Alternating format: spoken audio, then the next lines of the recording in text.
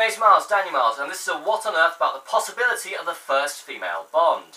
Okay, so let's break it down. Despite the fact that bookies in the UK have stopped taking bets because they are so certain that Tom Hiddleston is going to get the role, Gillian Anderson has thrown her hat into the ring and wants to become the first Jane Bond. And whilst I think Hiddleston is an impressive actor, he's got a lot of good roles under his belt, he would probably defeat Blofeld by taking off his shirt and threatening to cry at him. Anderson at least has a sort of grit and toughness to her. Now I know that a lot of people have been saying, oh, she's a woman, she's an American, she can't do the role. All of this is absolute nonsense. Yes, she's a woman. So what? There's a lot of strong female roles these days, and what could be better in the age of equality to have a female Bond?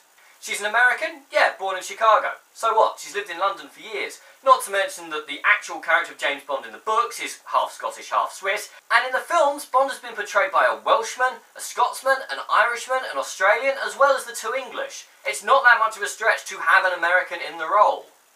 Anderson is a competent actor. She's extremely good. She's won critical acclaim in almost every role she's been in. That said, I don't think she's perfect for the role. I personally would find action scenes with her in to be quite believable. She's quite a slim, petite woman. Bond goes regularly up against several thugs and takes them down. In the books, he's basically a brute with a badge and a gun. And I don't feel that Anderson would slip into that role particularly easily. And also, she's got no big action films under her belt. Every other Bond had at least some action training and brought a believability to the fight scenes. And I know that Colin Firth had never done a fight scene in his life before Kingsman, but I'm still having issue with Anderson in that regard. Also, do we have to make James Bond female? How about, and I know this is a revolutionary idea, we create a new film series.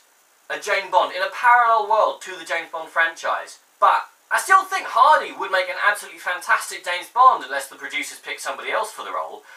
And I do think that Anderson would do a solid job. Also, Anderson has never led by name recognition. She's not like a Jennifer Lawrence or an Angelina Jolie, where they can use their name and they're a solid A-lister. She's a B to C-lister at best, and yes, and also she is so tightly bound to the character of Dana Scully. I think it might be hard for some people to get through. I'm sure the producers know what they're doing, and I am sure they're going to pick someone who is absolutely perfect for the role, or Tom Hiddleston. And I am absolutely looking forward to seeing who that is. It should be sometime in the next few weeks. I will keep you updated on the situation, and who knows? Do you think Gillian Anderson should be James Bond, or should she be given her own franchise to star in as a female spy?